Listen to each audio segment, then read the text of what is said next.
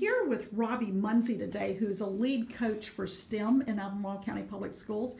And Robbie is at the tech table with something that he thinks is going to be really interesting to our kids.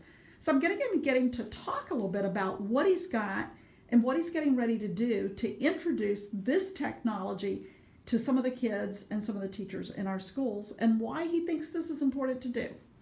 So what I got in my hands here is a racing drone that has a little camera in the front of it, and when you wear a headset, you fly this thing first person.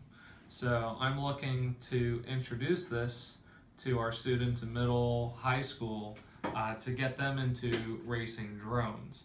And so as a science instructional coach and STEM, I'm looking for ways that students can get engaged with, exciting science engineering opportunities. And there's nothing better than drone racing. So through this, not only will kids race, but they'll have to learn the science and engineering as they learn to operate it and repair it, because I don't think this thing's gonna make it unscratched. So talk to me, you've got this other gadget that's on the table that looks like something you would have used to play games back in the old days in front of your television set. What does this do?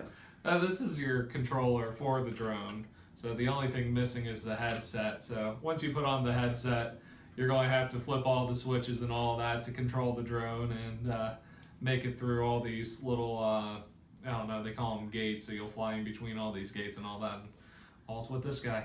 Wow.